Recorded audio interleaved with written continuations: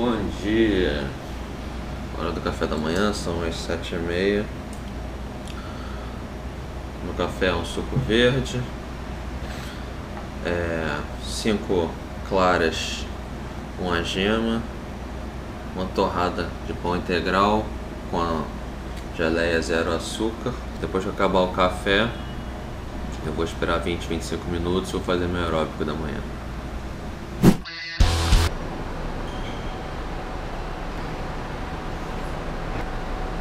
Depois do dia de perna, é brabo andar.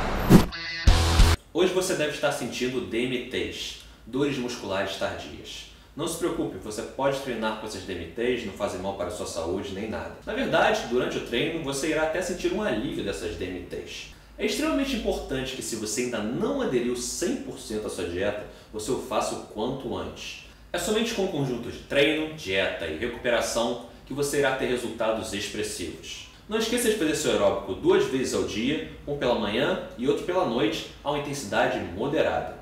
Seja disciplinado, planeje seu dia para comer de 3 em 3 horas e não perca nenhuma refeição.